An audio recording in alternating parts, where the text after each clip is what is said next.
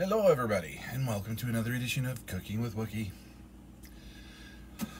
Today we're going to make a variation of my wife's family recipe of cabbage rolls, and then I'm going to do my usual magic with it. She doesn't like to put out the work for cabbage rolls, and I can't blame her. Rolling up stuff in a cabbage leaf is a pain in the butt. So she has figured out for us how to do it in a casserole style, and I'm going to show you how to do that right now. So we have said pan. All right, we're going to put some oil in that first, and turn your oven on to about 375.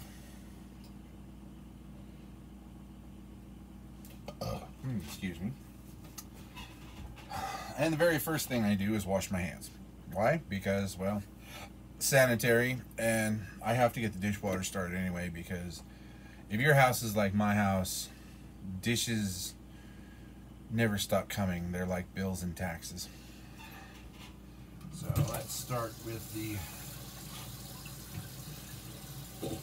dish hole, as I like to call it. Now, I wash my hands in dish soap. I happen to use Dawn because, you know, we go through so much of it that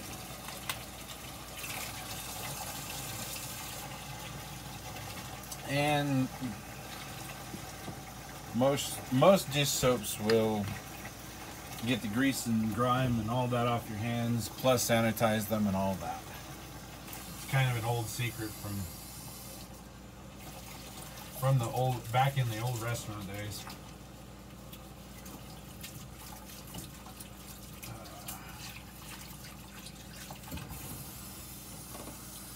Long before the health department decided to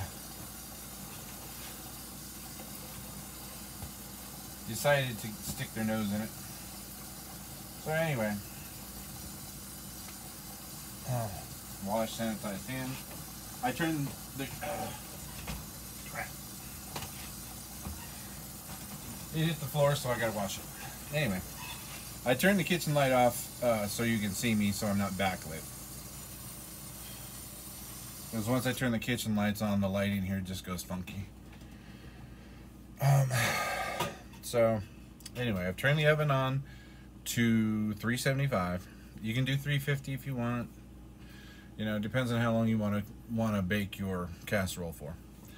All right, and then we're gonna I'm gonna turn the kitchen light on so we can see in the pan. I'm gonna put some oil in there because we're gonna have to do some frying first.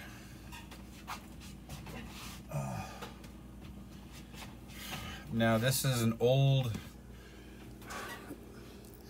Most housewives will know this secret, and some of you old timers will know this one too. If you're like me and will have to wash dishes by hand, you generally try to use the same pan for everything. Now I put a little bit of oil in here, not because I want to put oil in my hamburger at the moment, but I put oil in the pan to keep things from sticking. And that's the main reason for using any oil at all. You know, because your hamburgers, your meats, generally will have their own fats and oils and stuff. And then what I'm doing here with the oil is I'm just running it around the sidewalls of the pan, the base of the pan, trying to get a good coat, especially with the rivet heads. The rivet heads are the worst for your handles because there's no non-stick on a rivet head. So if you don't get them covered, you know, your food's going to stick there. And I'm trying to get the oil high enough to cover everything, because we're going to do a big dish today, as usual. Since, you know, I can't cook small. I was never taught how to cook small. Alright, so your pan should look similar to this in the fact that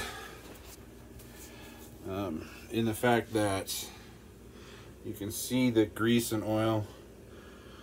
You know, it doesn't have to be a perfect straight line or anything, just enough to cover it. And then we have our ingredients here.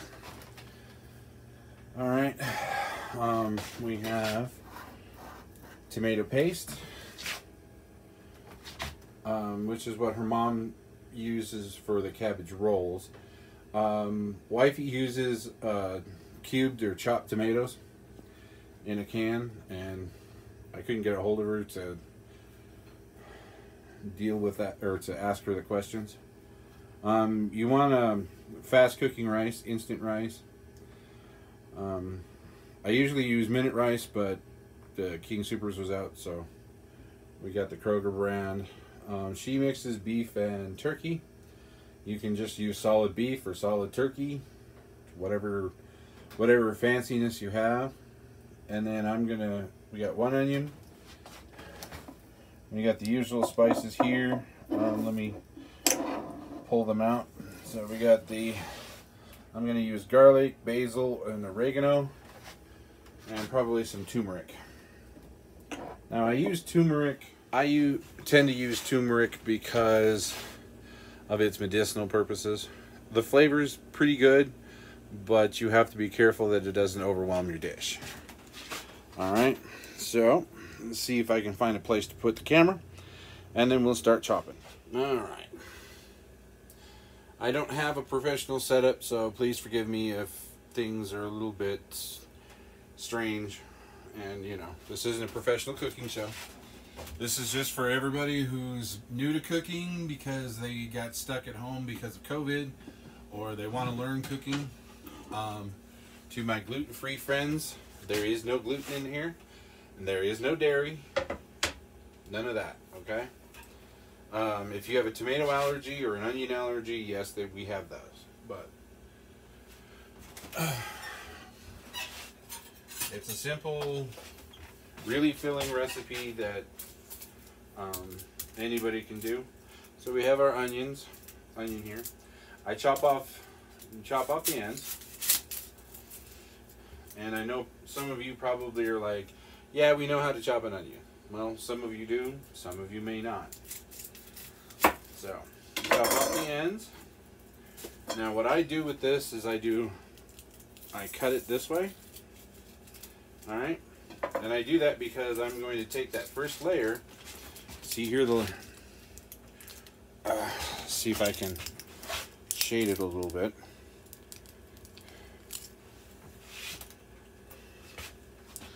But on the onions, I don't know if you can see or not. I might have to move this for a second.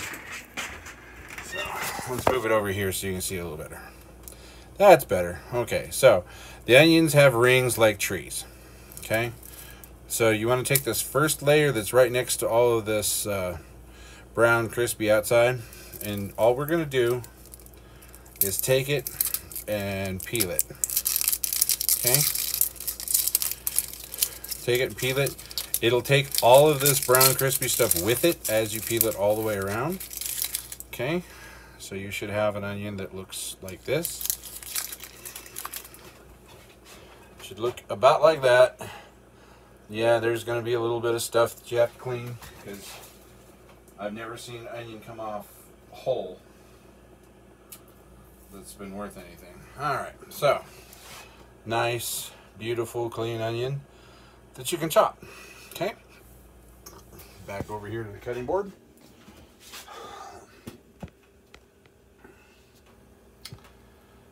Any debris that's left over on your cutting board, you can get rid of that. Okay, now I take the line that I've got cut in there. I don't know if you can see it because of the sunlight coming in. Let me close this door. I like having the extra light, but it's messing with the camera. So,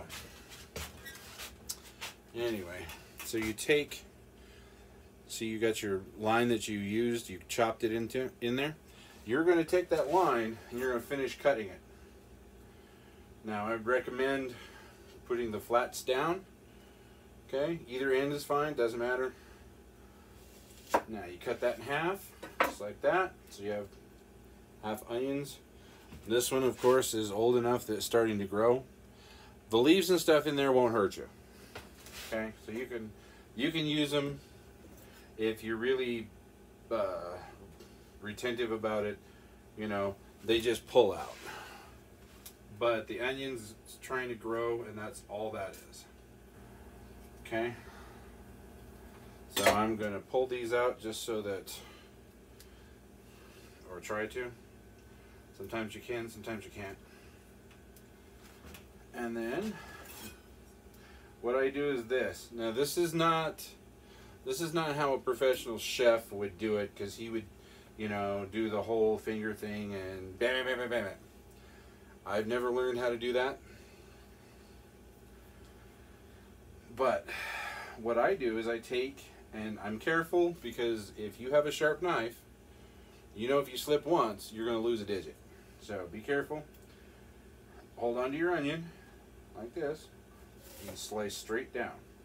Now keep a hold of it, because when you pull up, if it sticks to your blade, it's going to pull that onion with it. Okay? And you just want to go slow, space it out, because you're going to make onion cubes. Okay, see what happened? So I said hold on to it tight, and I think we can get maybe one more. If you're a little scared, that's fine. Fear is good when it comes to knives. All right, you don't want to be, you want to respect them without being afraid of them. Okay, if you respect them, you'll be careful so that your fingers don't get cut. I was cut as a kid with a butcher knife. A good friend of mine and I had a little fight over who was going to poke holes in a belt, and we had a butcher knife going, and you can see at the base of my first two fingers here, you can see the scar, both of them. All right, so I learned at an early age to respect blades. All right, now for this one, so you got it cross cut. I turn it, start at either end, hold on to it. Now this, to do it professionally, pull your fingers in. So the first digits here, your first knuckles will pull in like this. What you want is a solid surface like about like that. All right, that's what you want, and that's what you're going to hold that with. You're supposed to slide your knife up and down your knuckles to cut the onion. All right, so we go slow. This isn't Iron Chef. You're not going to go very fast. Make sure you get all of the onions and debris out of the way as you're chopping down. Okay, just like that. And you're going to have a little bit of leftover. If you do it wrong, or if you weren't paying attention too much, you're going to get the bigger chunks, which you can chop down by hand. I generally tend to leave them for extra flavor and texture and things like that. Alright, so you're going to take your first batch of onion.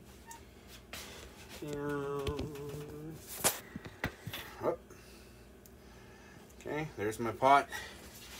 So you're going to take your first bit of onion, take your knife, scrape your cutting board. So you have a nice cutting board. If there's any debris, like that. And then do your other half of your onion. Okay. It shouldn't take long. It's taking me a while because I'm instructing. Just remember to be careful when you're cutting down that you don't slip. You need a sharp knife so you don't have to use a lot of force. If you have to use a lot of force with your knife, sharpen it. Okay, I'm not using a whole lot of force at all. So keep your knife sharp. A dull knife will get you injured. Why? Because you have to put a lot of force behind it, And then when you get through the product that you're cutting, you're going to slam down on that, or it's going to twist. And when it does that, it's going to catch your fingers. Okay? So.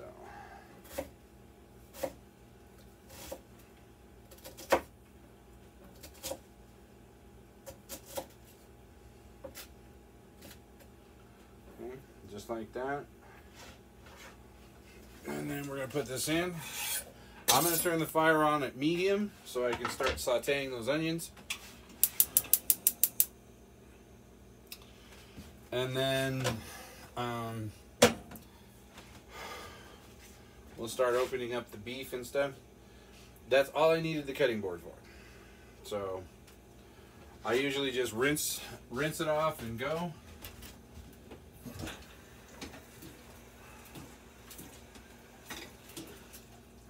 Because it's a nice quick way to clean your cutting board. The onion juice is not going to kill anything. If you feel like washing it, you can. I usually end up washing my cutting board several times a week, so I'm not overly worried about it.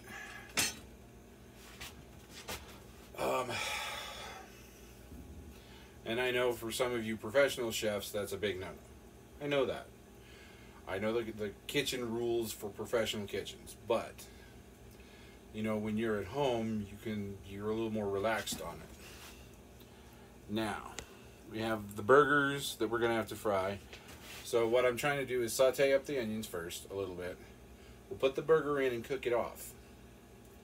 That way you can cook it off, get the juice out of it, add your seasonings to it, and then we're gonna put everything else together. Now, the other ingredient that I didn't get for you guys, or didn't show you,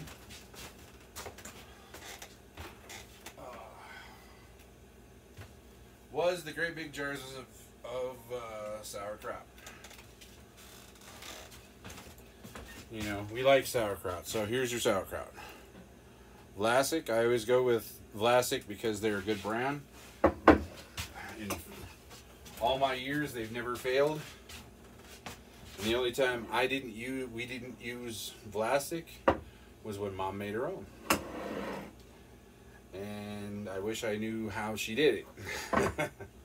Because, oh my God, it was good. Especially for you sweet tooths out there. Mom didn't make the sauerkraut in the traditional sour way. She made a sweeter kraut. And oh my God, that was good. So, you know, when you bit into it, it wasn't like, oh. It was, you know, a sweeter, enjoyable one. Now, my wife likes sour, so sour. Because, you know, all of us husbands know how that works. What the wife wants, the wife gets.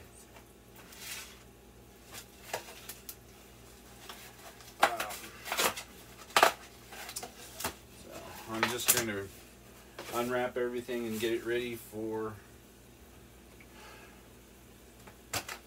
be thrown in there. Like I said, she likes a turkey meat combo.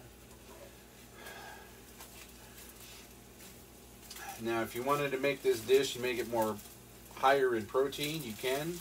And all you have to do is simply add more beef. It really is that simple. There's not a whole lot for carbs at all in this dish, so I believe it should be keto friendly. From what I've read on that anyway, it should be fairly keto friendly. And it's a very quick dish. Cooking up the meat, sauteing the onions, cooking up the meat, and all of that is what's time consuming. So, like I said, I'm waiting. Now it's just a game of weight. So, as you can hear, and I'll show you. Let's get you up above the cooking area so you can see what's going on. See if I can do this right. There we go. So here's your onions, okay, sauteing in the oil. And you don't really need to, if you want to brown them, don't get me wrong, I love brown onions too. I like them fried to the brown point. But all you're trying to do is soften them up. Rubber spatulas are your friends. Soften up the onions, break them up a little bit for those.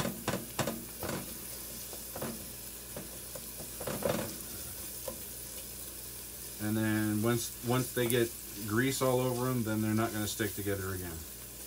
Okay? I love the aroma of frying onions.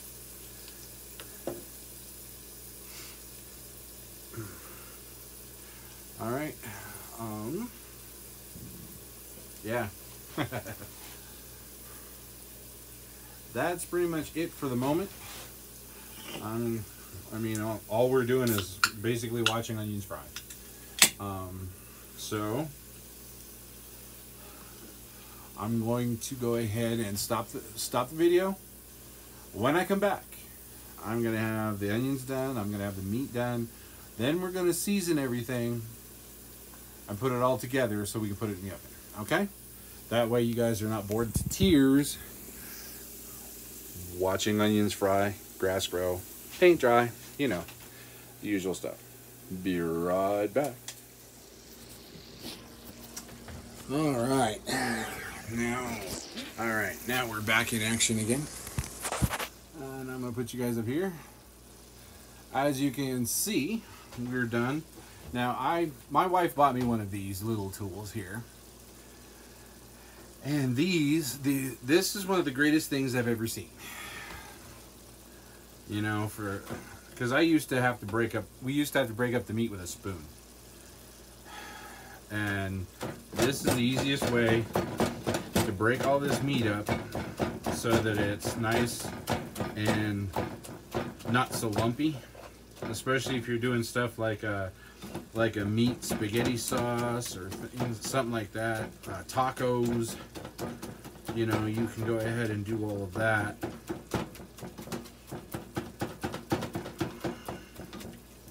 With this. Woo. Okay. You have to watch out sometimes because food tends to stick in the cracks, so that's why I bang it so much on everything. Oh, excuse me. Bad blooper. Okay.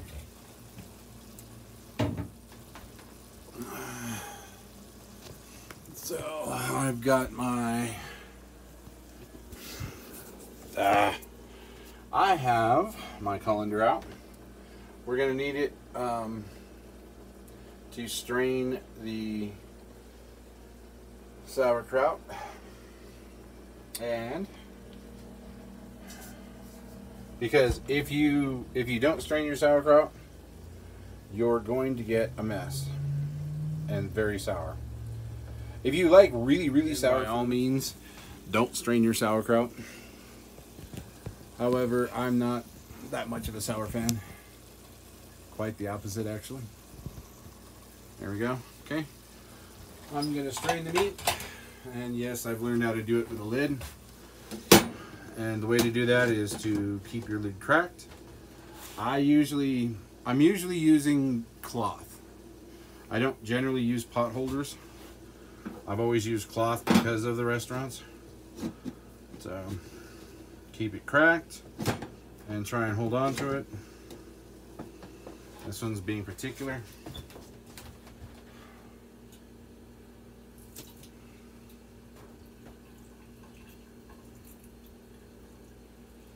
Drain your oil and your grease and stuff out of your pan.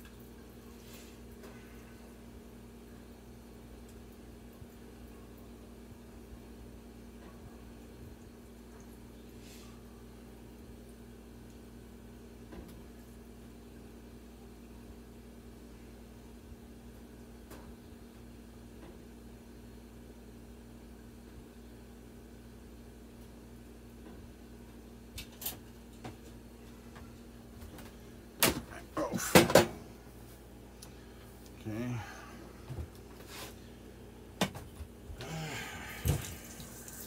Put a little hot water down behind it so it doesn't clog your sink.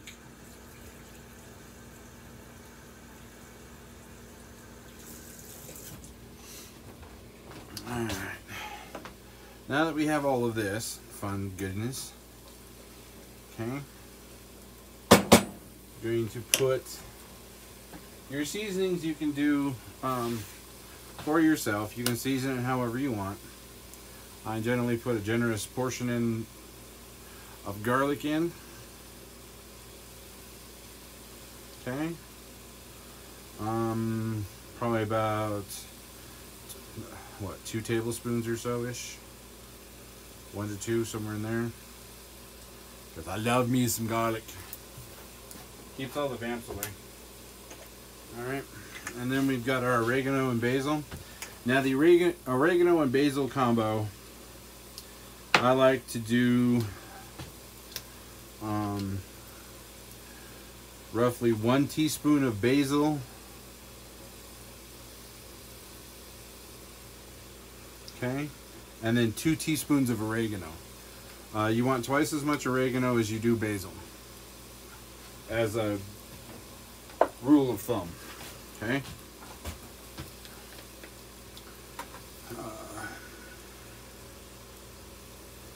1,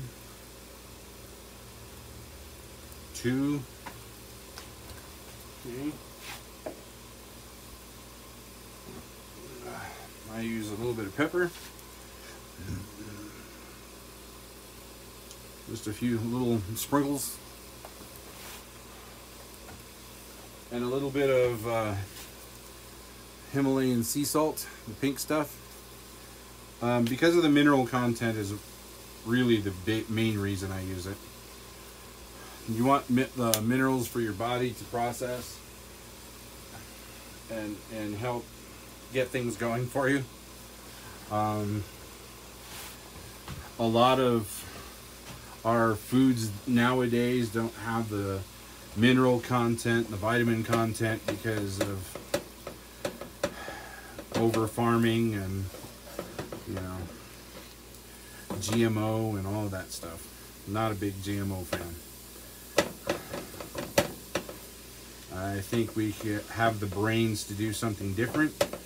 It's just that, you know, doing something for the people that helps the people generally doesn't coexist with making profit. You have to, and that's, I think, the main reason why we don't have stuff like food replicators and things like that, is because profitability. Okay, now I've opened the can of tomato sauce. The tomato, this is tomato puree. So we're going to put that in.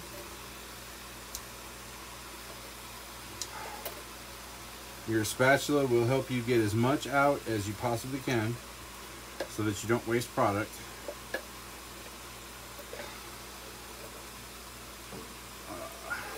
Be careful when you're playing with the lids. These lids here are sharp and they will get you. I've been bitten a few times by them damn things, or them things, and it just sucks. Bleeding into your food is not something you really want to do. Now on another subject, completely opposite of what we're doing here. There is somebody that decided to direct message my wife and comment about how her lip sync is fake. It's not fake. I'll tell you this right now. Has never been fake.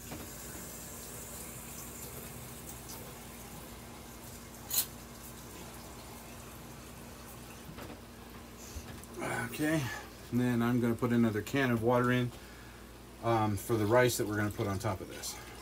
Now I want to mix all of this first before I put the rice on top.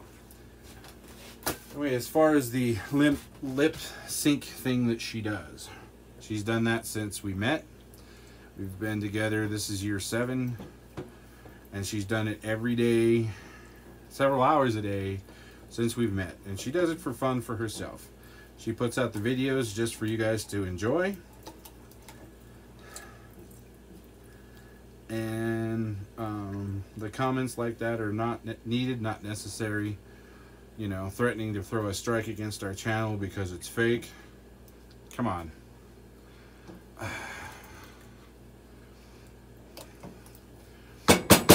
That's a whole lot of childish.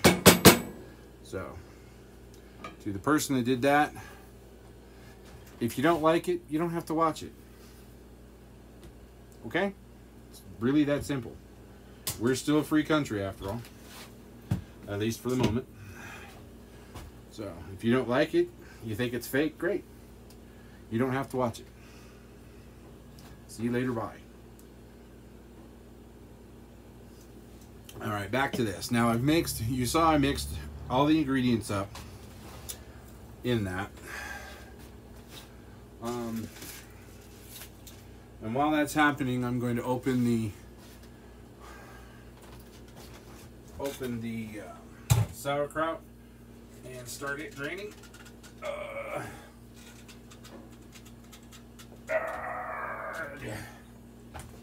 If I can, my little chicken wings of arms are just not doing me any favors right now.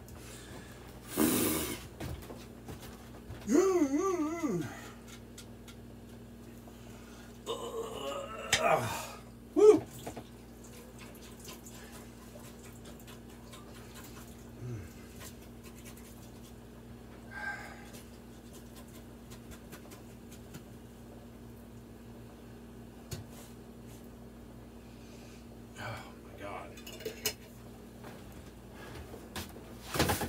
Makes me feel weak as a kitten. Oh, holy crap.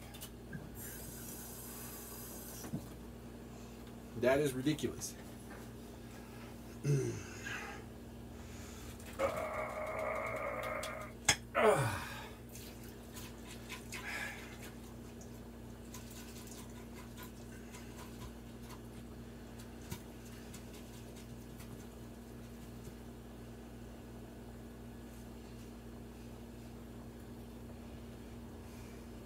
Okay.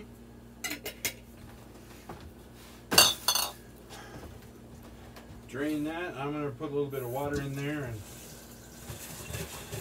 help it out a little bit.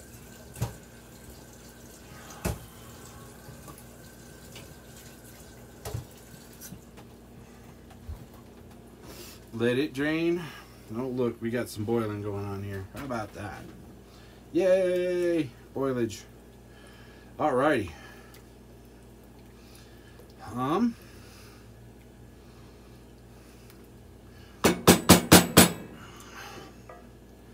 So now we got all that going, we are going to throw our rice on top of it, everything.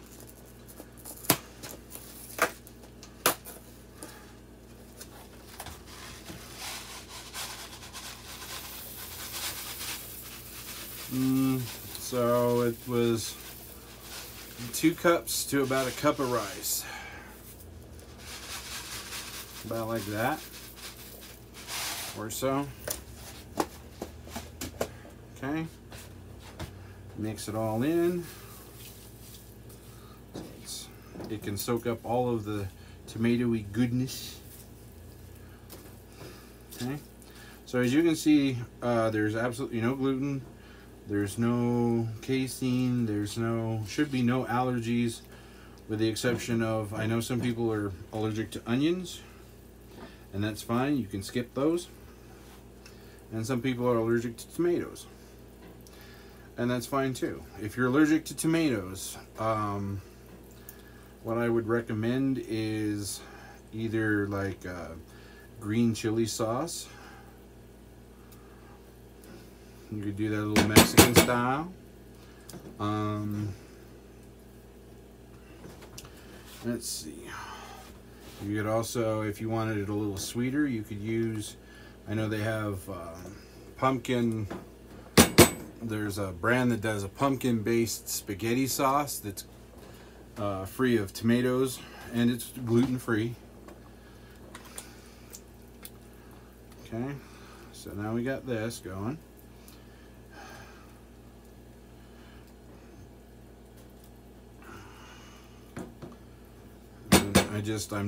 I keep mixing it because If anybody knows anything about rice, they'll know that it'll stick just as fast as it can. If you let it, it will stick.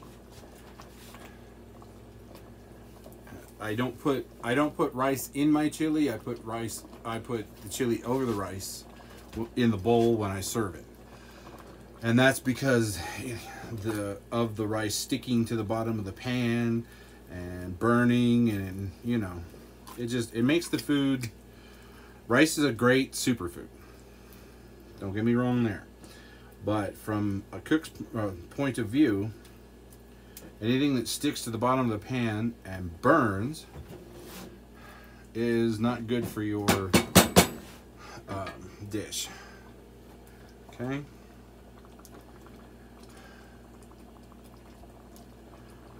And I think I've got enough water in there for it.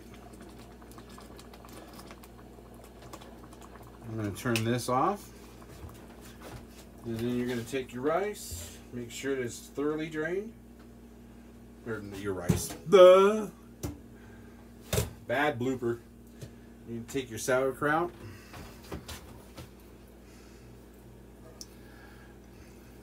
Okay, and just, you can see I'm just putting it over the top. Now all this is the topping. You need enough sauerkraut to go over the entirety of the top. And the reason I said that is this. The sauerkraut is there to seal it up. Nice and even Steven. But the rice is there to seal up the tomatoes and beef and all of that. Make sure that the rice stays nice and all of that. We got some sauerkraut that doesn't want to do what I want it to. Okay. There we go, kind of like that. Make sure it's nice and even. I pat it down, make sure it's nice and even so it bakes evenly. And we're going to bake this for about 30 minutes. Okay.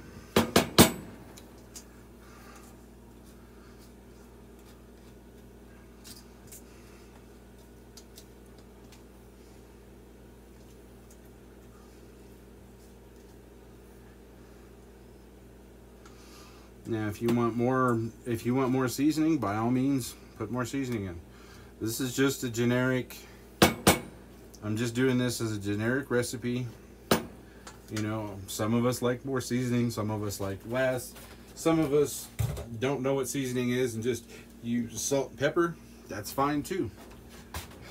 Okay, so it looks like this. We're gonna put it in the oven. Ooh, and that's a little warm. We're going to put it in the oven and bake it for about 30 minutes. Okay?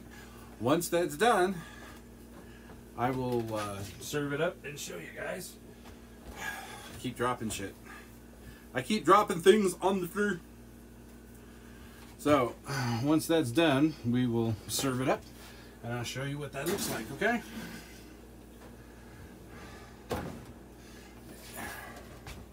And there we go. So, backlit by the light. All right, let's do that. There we go. Okay, so now that it's in the oven, we'll see you guys now. Okay, everybody, I'm back. Sorry about the blurriness, but trying to get the computer to behave here. And P.S. This is what it looks like in the bowl. Okay. There you guys go. Enjoy.